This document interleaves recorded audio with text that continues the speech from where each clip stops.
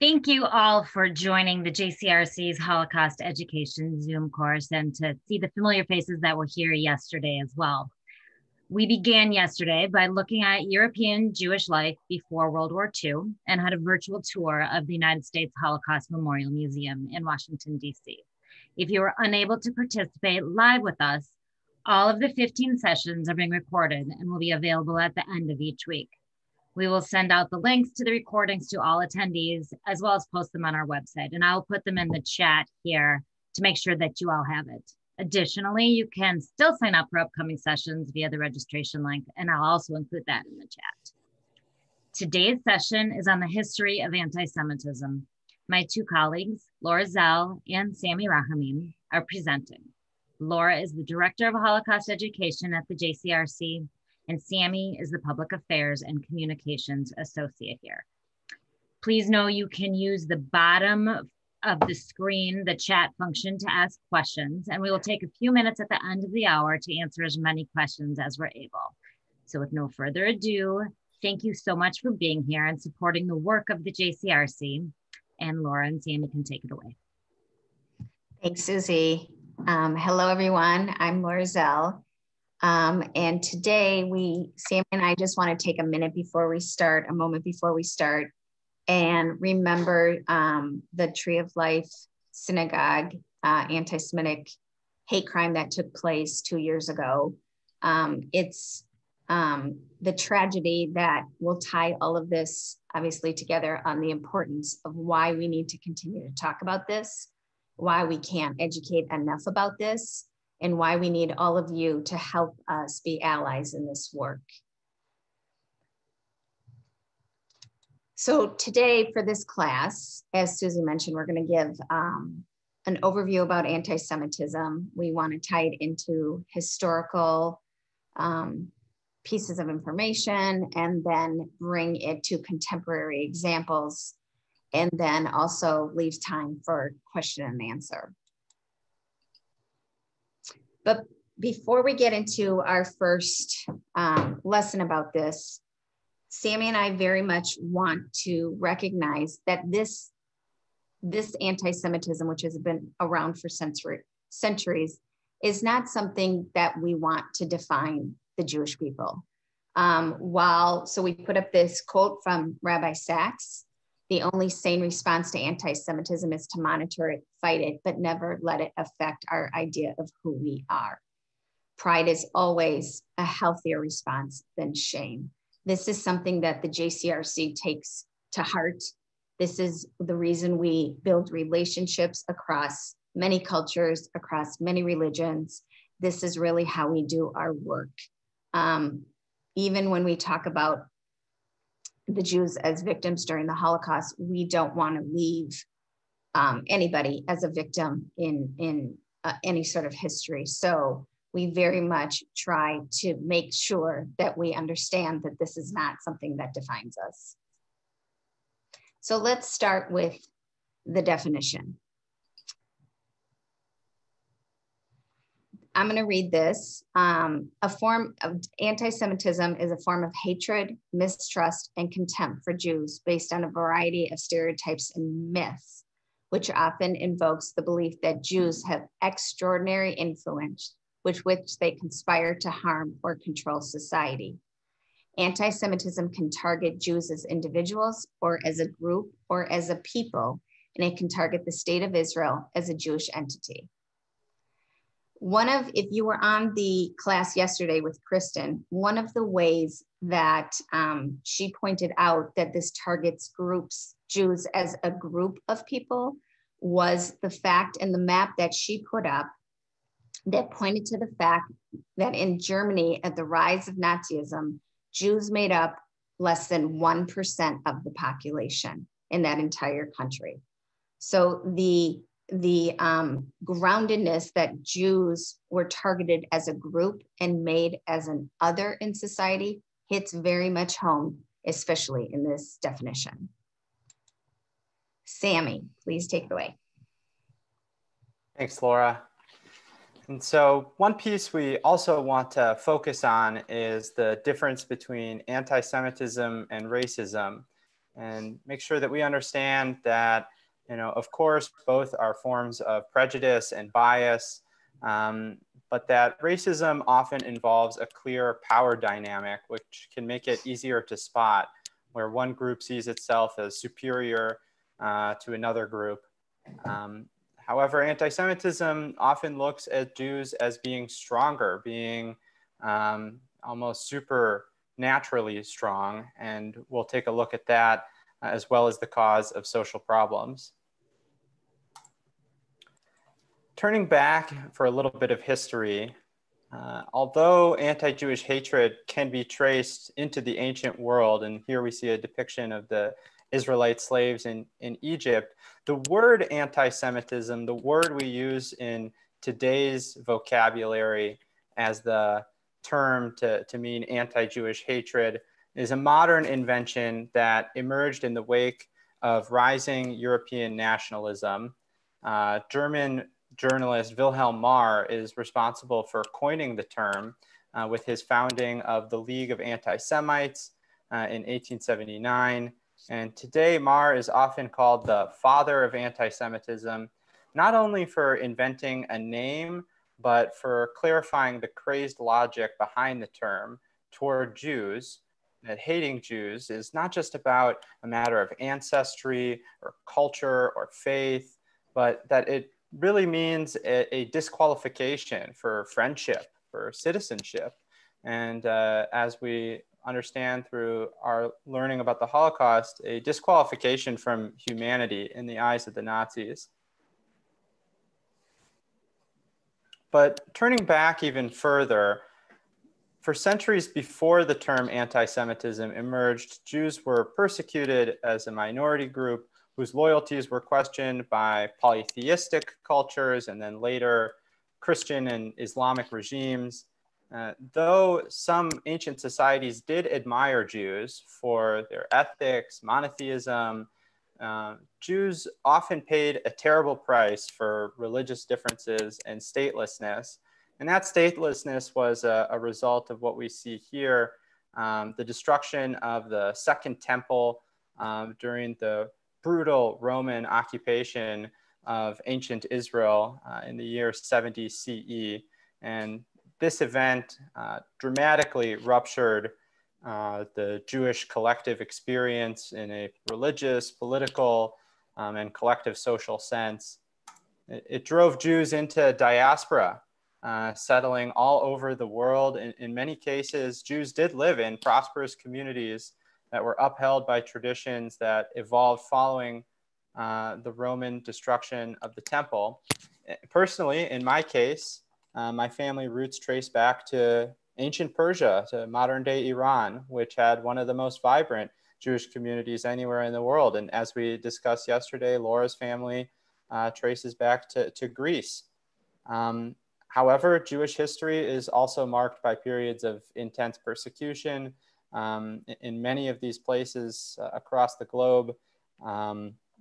Some well-known examples that we'll touch on include the Spanish Inquisition, Tsarist pogroms, and of course, the Holocaust. So now we want to explore the 7 prominent myths, and Sami and I are going to use the ADL's Anti-Semitism Uncovered, a guide to old myths in a new era. Like we said before, for each myth, we're going to define it. We're going to provide historical context, a contemporary example, and a call to action. You can find this guide online at adl.org.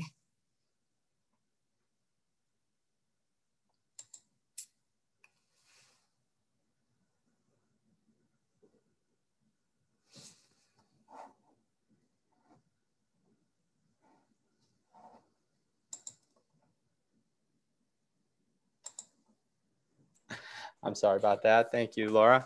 The first myth that we're looking at is that Jews have too much power. The fact of the matter is that Jews account for approximately 0.2% of the global population. And yet, anti-Semites believe that this tiny minority is not only on a quest for global domination, but is already in control of the banks, the media, industry, government, and in some cases, even the weather. How did this come to be? Ideas and fears about Jewish power were codified in the early 20th century with the publication of the Protocols of the Elders of Zion, which is an elaborate forgery reporting supposed meeting that never occurred. It was the Tsarist secret police in Russia that first circulated portions of the protocols, which were purported to be leaked minutes from secret meetings of Jewish leaders who were conspiring to take over the world. The protocols falsely revealed a purported Jewish plan for global domination, how they would take over industries, infiltrate governments, and use their stranglehold on the media to advance a hidden agenda. No such meeting had ever occurred, and the document was a pure fiction, an elaborate forgery. Nevertheless, they attracted much attention, and it was translated into multiple languages and disseminated around the world. They also gained traction in the United States among such noted anti-Semites as automaker Henry Ford, who published a series of anti-Semitic articles based on the protocols in his weekly newspaper, in which he would eventually republish in the book, The International Jew. As Sami mentioned, it was translated into 16 languages, and both Adolf Hitler and Joseph Goebbels, later head of the propaganda ministry, praised Ford and the International Jew publication. Today, in many parts of the world, the protocols remains widely read and accepted as fact. World leaders such as Recep Tayyip Erdogan of Turkey or Mahathir Mohamad of Malaysia still blame this sinister Jewish conspiracy for their country's misfortunes. The protocols is featured for sale at many book fairs across the Arab world. The Islamic Republic of Iran and its proxies still peddle the protocols as a sinister form of statecraft, enshrining it as state policy and using it to justify their irrational hatred for Jews around the world and for the Jewish state.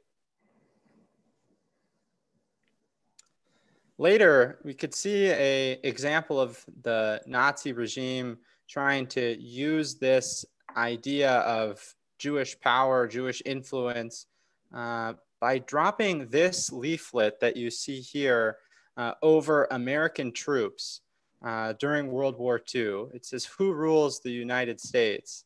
That to try and sow doubt among American soldiers that they weren't fighting an American war, they were fighting a Jewish war.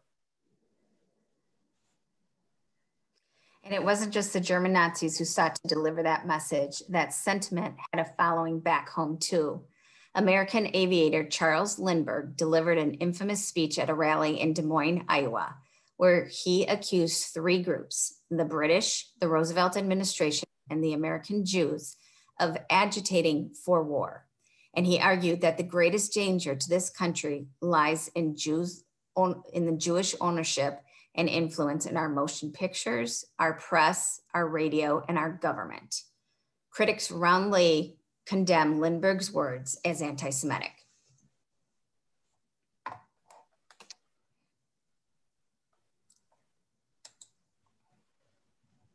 A central figure in today's conspiracy theories is also his Hungarian Jewish billionaire, philanthropist, and Holocaust survivor, George Soros, who is widely recognized for funding progressive political and social causes.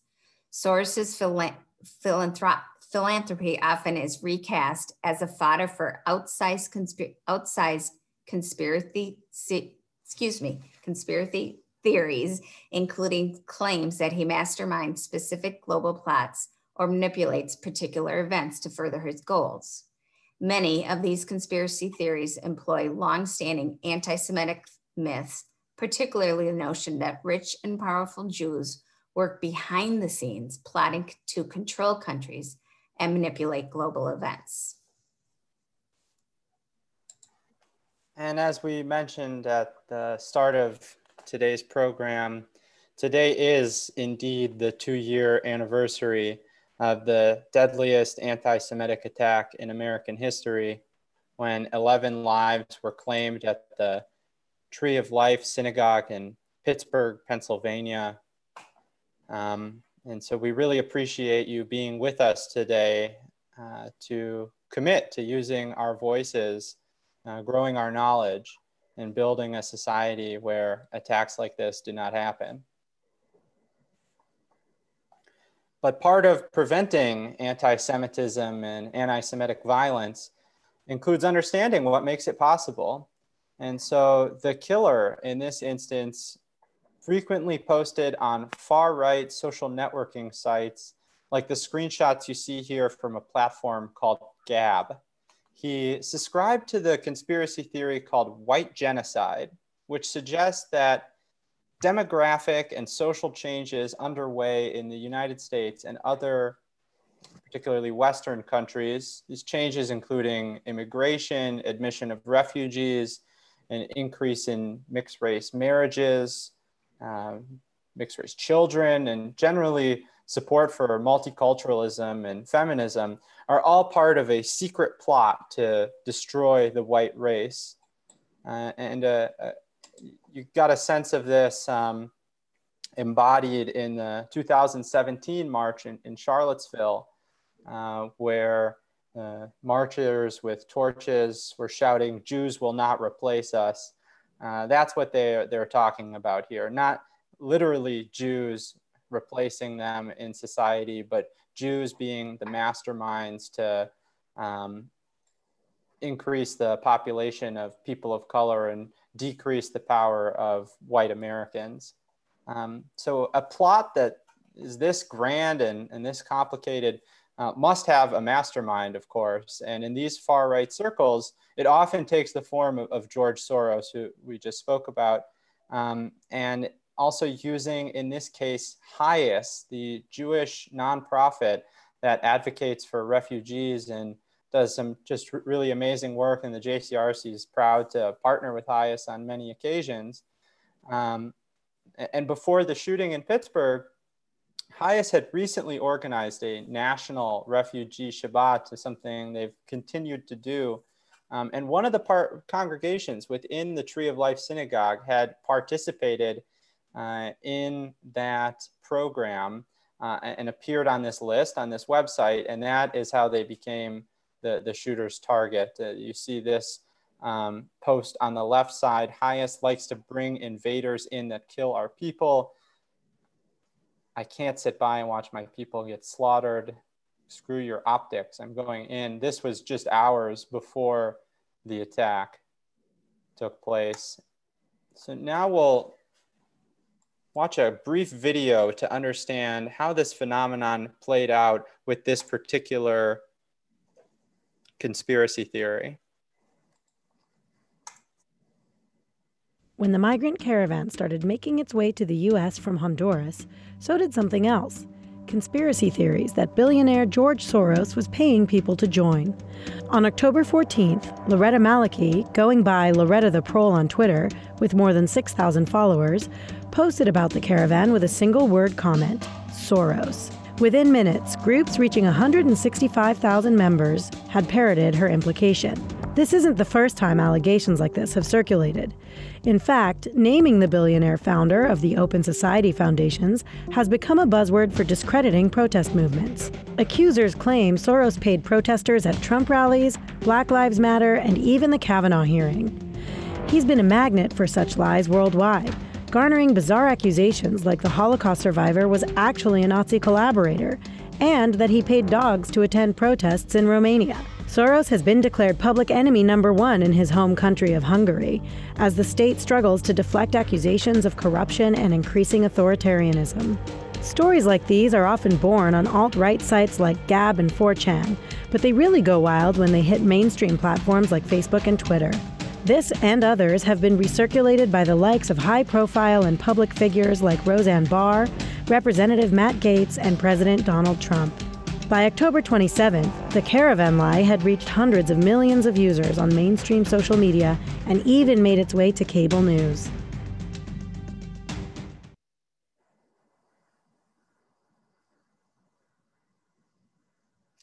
So as you can see, the myth is as false as it is dangerous. Jews are not monolithic. We do not act as one to advance a particular unified agenda.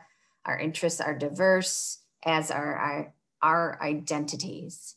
The great irony of the myth about Jewish power is that historically, Jews have had very little influence or control over their own fate. The pogroms of the 19th century and the genocide of the Holocaust in the 20th century are just the two tragic reminders from recent history of the powerlessness that Jews ultimately have experienced.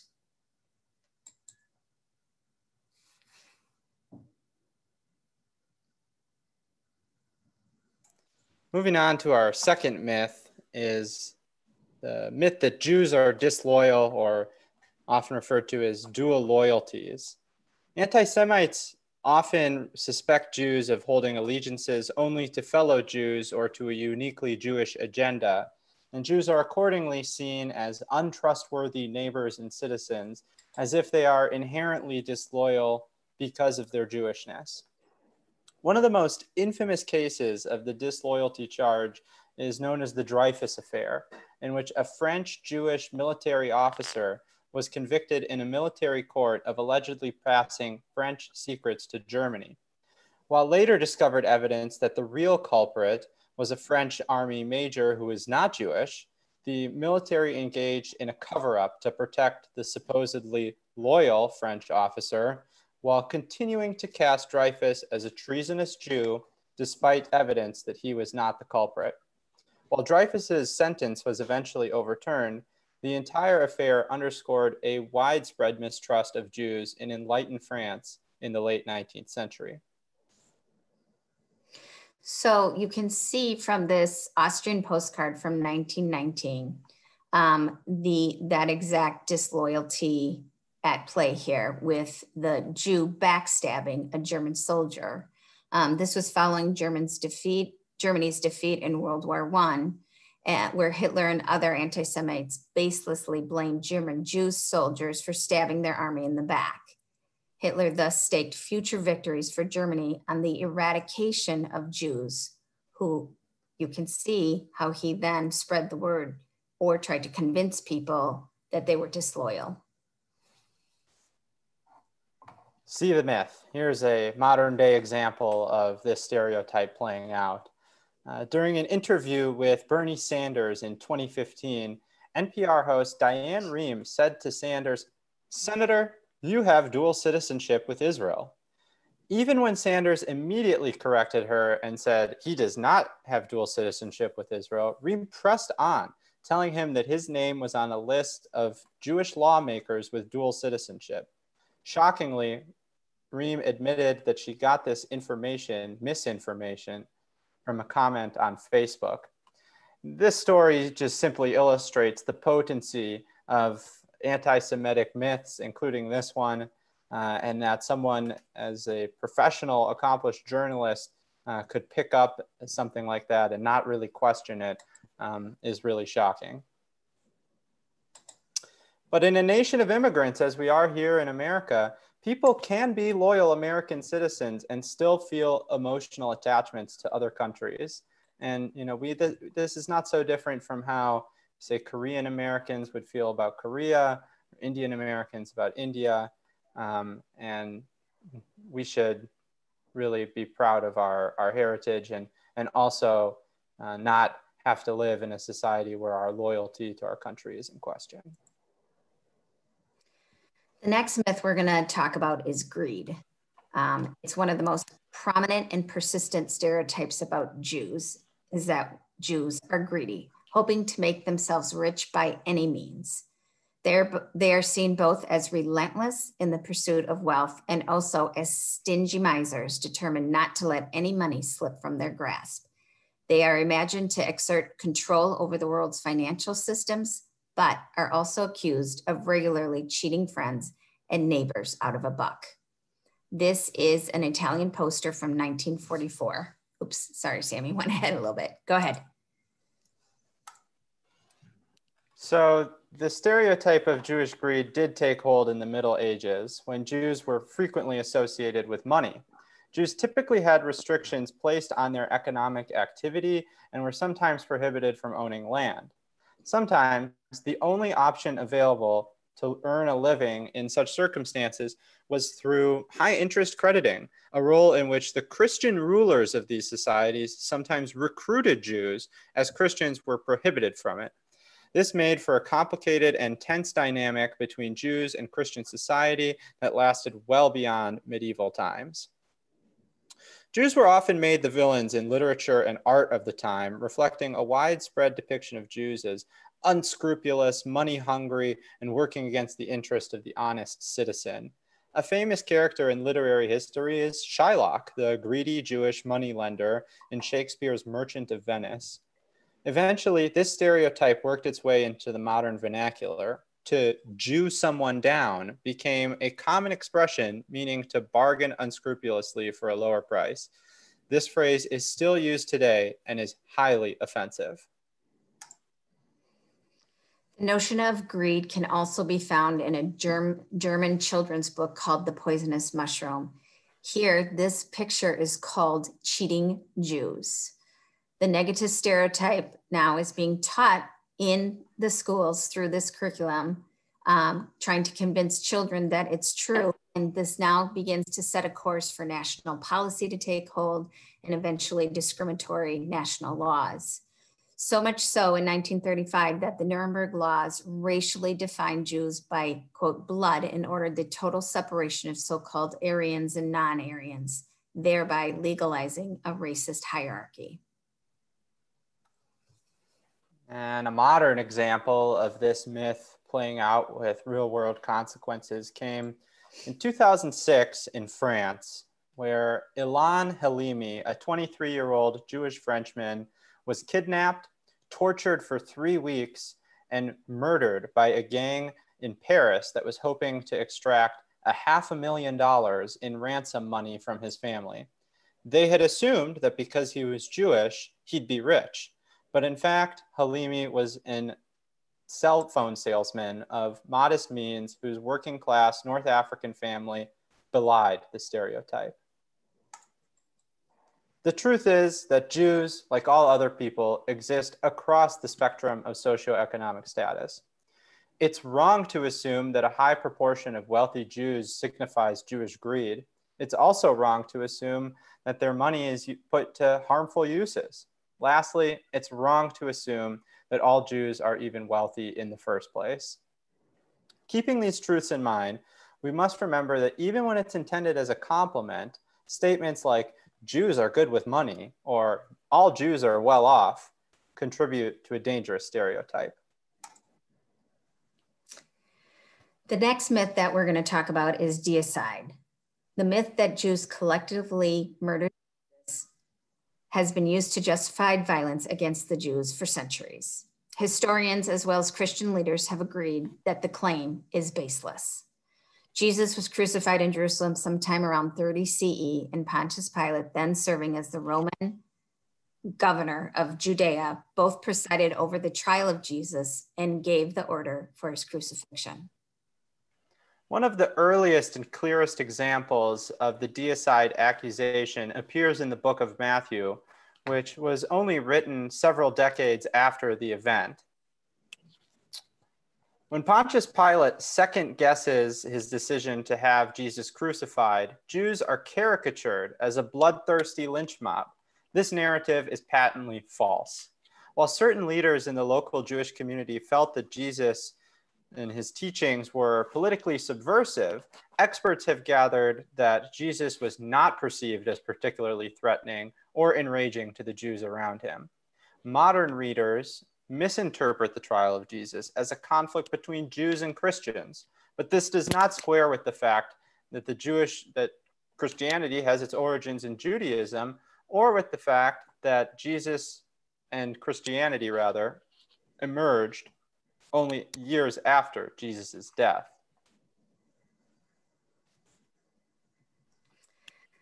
In revisiting again the book, The Poisonous Mushroom, you will find this picture and the caption that says, "Whenever you see a crucifix, think of the horrible murder of Jesus by the Jews." The Nazis, as we know, used this common belief to further alienate Jews. Some Aryan symbols actually appear in the symbol, such as the bright hair, the connection to nature, children, and the continuous strand of the race, of the Aryan race. So these repeated themes of who was accepted, who was considered the in-group, who was the us, grow even stronger as people are reinforced in their attitudes and beliefs around this myth. After all, you can't create a social construct of an us without alienating the them group. So we see that the poisonous mushroom was a powerful media entity at the time, particularly among children. And in our generation, it was the Mel Gibson film, The Passion of the Christ, which depicted Pontius Pilate as being entirely reluctant to sentence Jesus. And fictitiously, he is blackmailed into submission by Jewish authorities. And only then does he go through with the sentencing. This film is a Hollywood rendition of a long-standing tradition referred to as passion plays or Easter pageants depicting the passion of Jesus, his trial, suffering, and death. It is a traditional part of Lent in several Christian denominations and was especially so in the Catholic tradition. Many passion plays historically encouraged anti-Semitism by blaming Jews collectively for the death of Jesus and led to pogroms and other violent acts against Jewish communities, especially in Europe. Then we come to 1964, where the Catholic Church discredits the notion of the Jewish deicide in papers called Nostra Aetate. They're published by the Second Vatican Council. And in no uncertain terms, the declaration states that the crucifixion of Jesus cannot be charged against all the Jews without distinction, then alive, nor against the Jews of today. At the JCRC, we celebrate and program around Nostra Aetate with our Catholic partners as a symbol of progress and the strong relationships our communities hold. In the long history of Jewish scapegoating, deicide is the original and most damning false accusation. It set the terms for the most foundational Christian theological condemnations of Jews and Judaism within eras and cultures where the church was the most influential institution in society. The notion of Jewish deicide might seem like harmless historical speculation, but in fact, those who spread the myth are usually less concerned with historical facts than they are with demonizing Jews. In any case, historians and theologians agree, Jews are not responsible for the death of Jesus, not then and not now.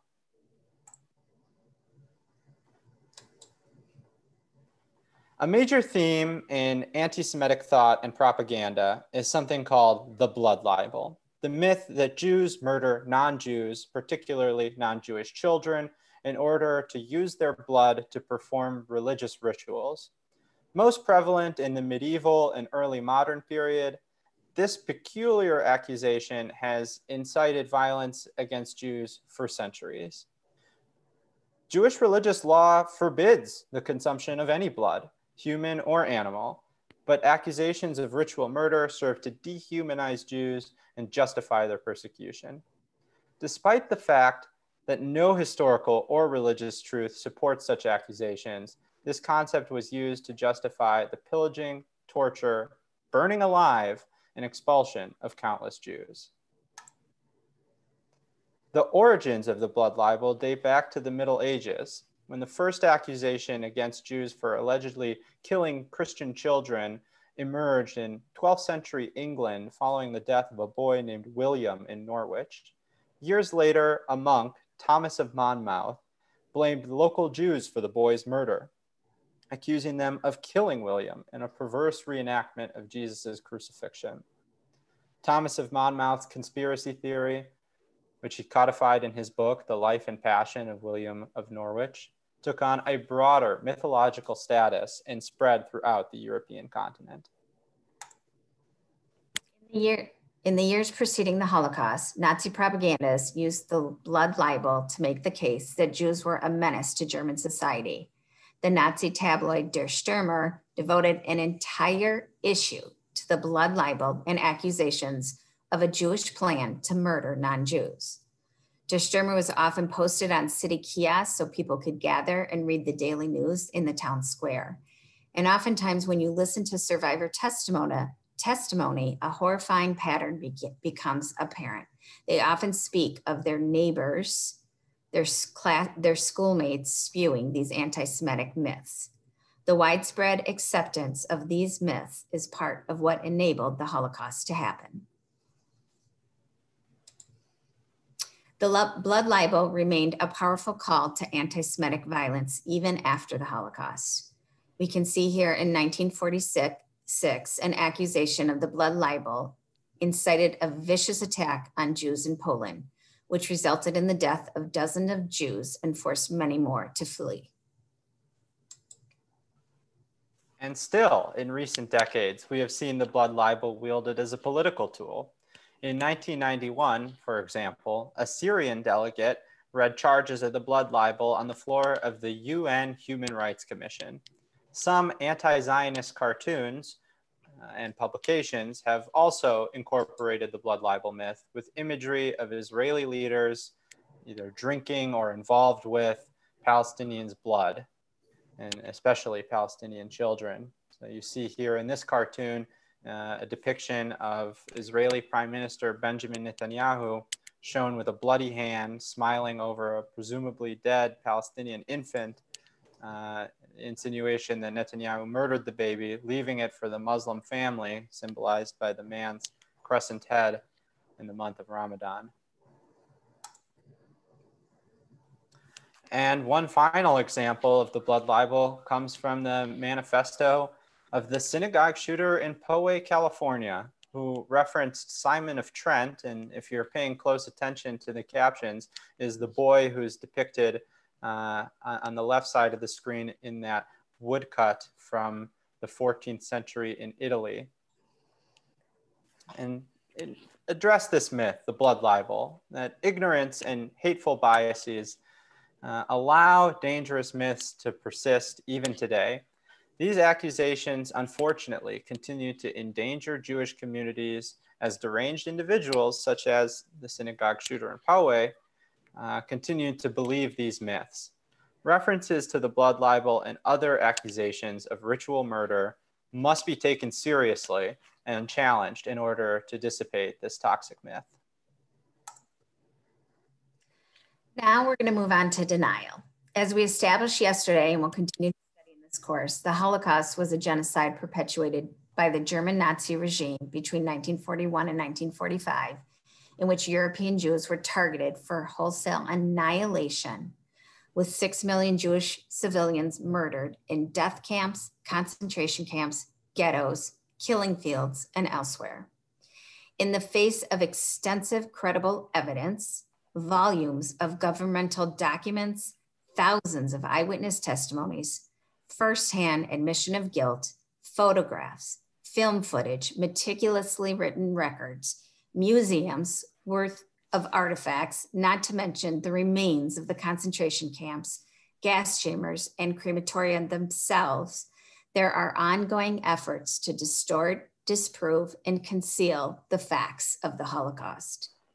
There are those who simply denied the Holocaust ever happened, and those who in a variety of ways diminish the Holocaust. Holocaust deniers operate on a spectrum from trivializing the genocide to alleging its falsification. Implicitly and explicitly, Holocaust deniers argue that this entire chapter of history is an elaborate hoax by Jewish propagandists who simply wanted reparations from Germany, the creation of a Jewish state, and a distraction from their own double dealing. In a sense, Holocaust denial is as old as the Holocaust itself. Nazi bureaucrats were careful to cover up the final solution in bureaucratic language. Jews were not deported, but resettled. Ghettos were just cordoned off for quarantine, and a death march was merely an evacuation. One notorious instance of Nazi falsification involves Theresienstadt, a transit camp in the former Czechoslovakia that the Nazis pretended was simply a resettlement community. When the International Red Cross demanded to investigate the camp's living conditions in 1944, the Nazis forced Jewish prisoners to plant flowers and decorate the barracks. The Nazis even fabricated a promotional film of Theresienstadt in which prisoners were coerced to perform cheerfulness, as you see in this photo, for the cameras in exchange for food. In reality, more than 30,000 prisoners died in Theresienstadt, and nearly 90,000 more were deported to death camps. In one of its most developed forms, Holocaust denial is an anti-Semitic conspiracy theory that claims Jews around the world knowingly fabricated evidence of their own genocide in order to extract reparations from Germany, like we said before, and gain world sympathy and facilitate the alleged theft of Palestinian land for the creation of Israel. It is founded on the belief that Jews somehow are able to force major institutions, governments, Hollywood, the media, academia, to promote a lie at the expense of non-Jews. But there have been some important victories against Holocaust denialism, such as the successful defense in an English court by historian Deborah Lipstadt against anti-Semitic writer David Irving.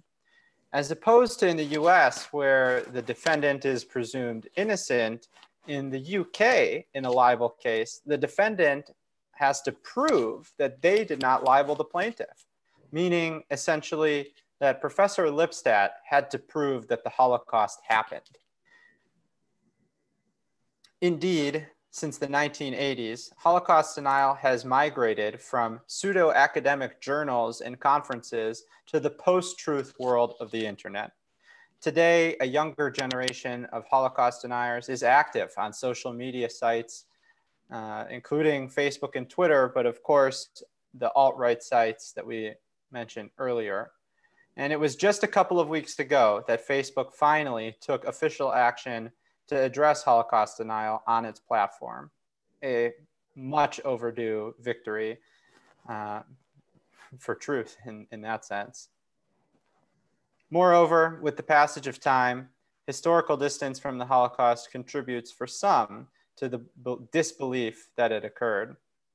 According to many polls, we see rising and alarming numbers of young people and people of all ages, frankly, who do not believe that the Holocaust happened. So in most cases, a healthy debate promotes understanding. Certain matters are closed for discussion. For good reason, we don't argue whether the earth is flat, nor should we argue about whether the Holocaust happened. It did. Arguments against this fact reveal little about history and much about the arguer's wish for the world to replace memories of Jewish victimization with a monolithic image of Jews as powerful and treacherous.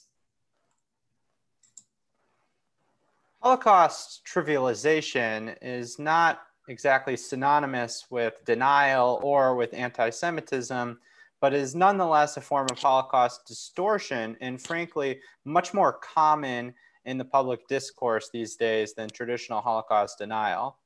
Holocaust trivialization, a definition could be that in the application of language that is specific to the Holocaust and describing events related to the Holocaust to purposes that are unrelated to it.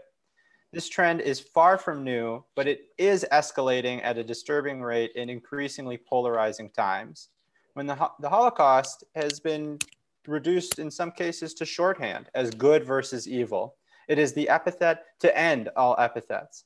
And in the current environment of rapid fire online communication, viral memes and vitriol from both one side of the political aisle to the other, this type of language lends itself to lots of sloppy analogizing.